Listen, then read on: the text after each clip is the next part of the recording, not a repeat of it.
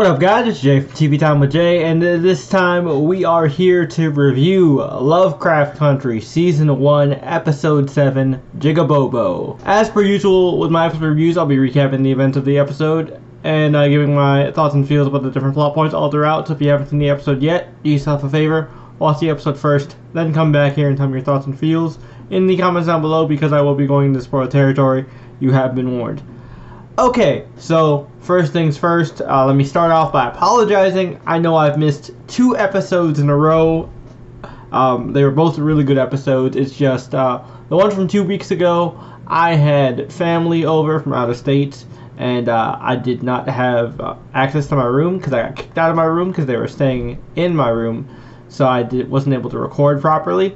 So that's why I missed that one. And honestly, last week's one was so trippy, I didn't even know how to properly recap it and have it make sense, so I just skipped it altogether. But both episodes were great, and we get more information on what happened with last week. So let's go ahead and get started with the recap portion of this video. So this video centers all around a local African-American man in the South Side neighborhood named Bobo. And also, it has to do with, of course, the tragic death of Emmett Till, and basically kind of a united front and show of solidarity in both the death simultaneously of, you know, Bobo, a beloved member of this particular community, and of course the horrific, tragic death of Emmett Till, one of the most, and it's weird to say the word, iconic with such a tragic situation, but probably one of the most famous public instances of the brutal, unjust murder of a young black man. And unfortunately, you know, several decades later, that harsh reality still exists today. But besides the point, a lot of this, you know, it affects Dee pretty heavily because, of course, Hippolyta is gone. We still have no idea where the fuck she is. You know, she ascended dimensions and is like with those like alien god beings now, and is possibly becoming one of them, and is now possibly an omnipotent force. I keep saying possibly because I don't really know for certain, but so she seems to be out of the picture, at least for now, because I'm not going to discount it. She could come back 11th hour, but we don't know yet. We also find out some pretty huge news with Letty. We find out that Letty is pregnant, so congrats to Letty. And of course, Tick knows this because Tick traveled into the future when he was sent through the portal. Now, I don't actually believe this was Tick's future, right? Because with Hippolyta, she was sent to all bunch of different dimensions, right? And I think the dimension or future Tick was sent in is an alternate timeline, because, you know, he read the book that is written by his son, and in this timeline, in the book, you know, names are different. Dee is a boy, and his name is Horace, which fits with the mythological name schemes of, you know, George's family, because Hippolyta is the queen of the Amazons, and Diana is the goddess of the hunt, the Roman equivalent to Artemis. So it definitely fits with the Greek-Roman name scheme for George's family. So it's definitely a matchup, but there's slight changes. And if you guys read comic books at all, and you can see my shelf, there's a big-ass glare, but I read a lot of comics. And yeah, multiverse theory is a big thing, and I definitely think Tick did not see his future. He saw an alternate timeline version of his future, where in that timeline, Christina used him as a sacrifice to become immortal. But we see already that Christina is immortal, right? Because she decides to take Ruby's advice and try to feel the pain that black people feel by recreating the tragic death circumstances of Emmett Till. And it's just like, nah, she doesn't feel anything. She laughs it off because she's immortal.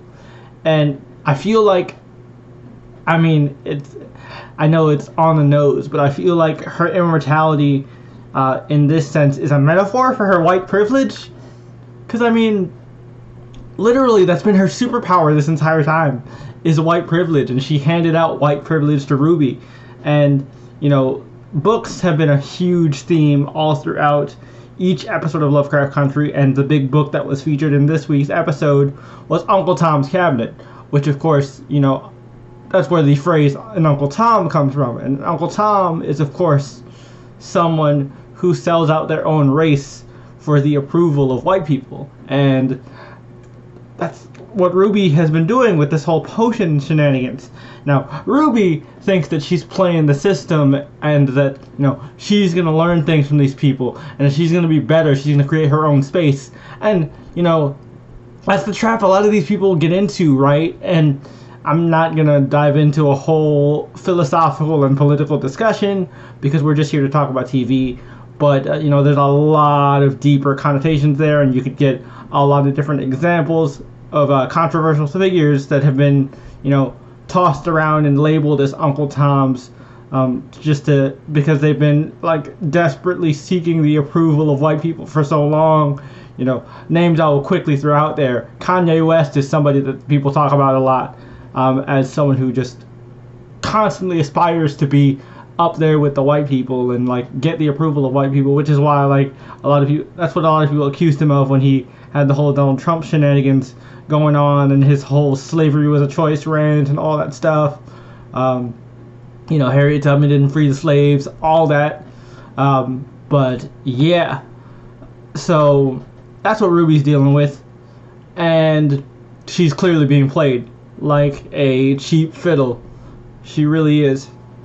Christina does give Letty the Mark of Cain, which allows her to be immortal, because it actually fits biblically, because the Mark of Cain is the mark that Cain was given after committing the first murder, and so he would forever walk the earth with that brand, knowing that he is the bearer of one of the biggest mortal sins. Obviously, Eve was the progenitor of the original sin, but Cain committed the first murder, and he's never allowed to die. He's just destined to roam the earth with that brand, so that everyone knows who he is and what he did.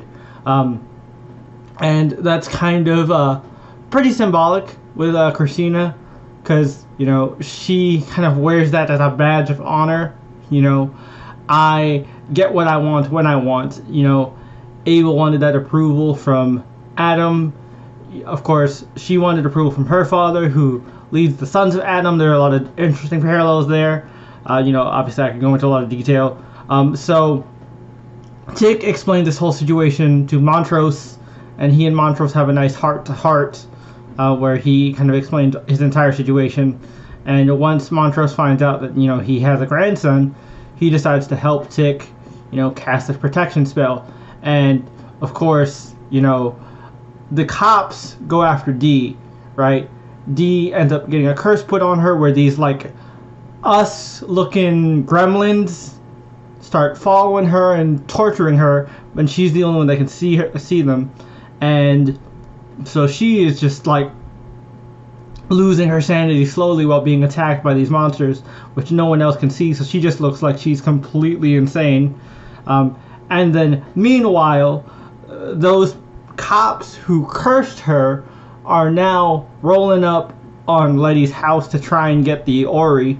And Letty herself is not being injured because the Mark of Cain protects her, so the bullets are just bouncing off. And so Tick rolls up to try and save Letty.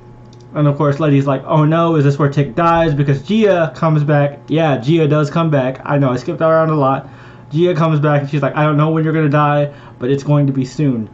And so you know, she tries to go run and shield Tick with her body because she has this protection from the Mark of Cain, and that's when the protection spell kicks in.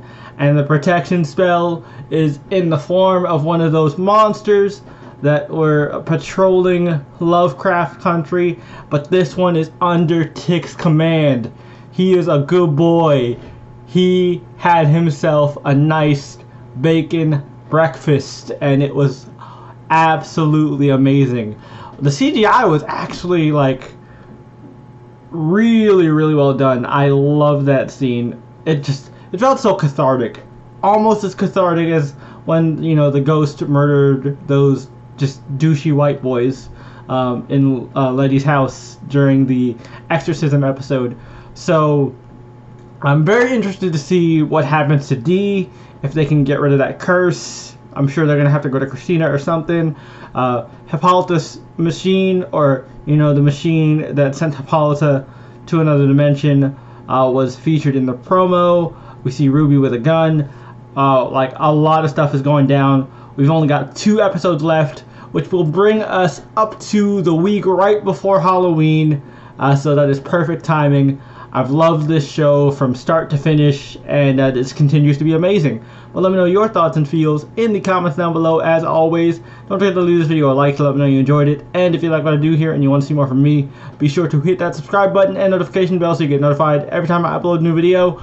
New shows are coming back, people. The fall season is starting slowly but surely, so I will have plenty of more content to cover for you guys. But in the meantime, in the outro card, I will leave linked my most recent review of Lovecraft Country, since I didn't review last week's episode. So I'll leave the most recent one that I did in the outro card, as well as a video YouTube's mysterious algorithm thinks you might like, which I hope you do.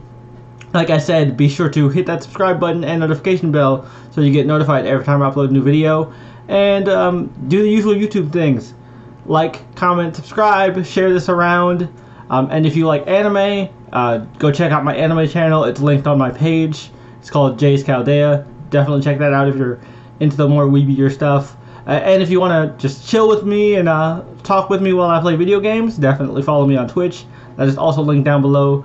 But until next time, this is Jay from TV Time with Jay, and I'll catch you guys in the next review. Peace.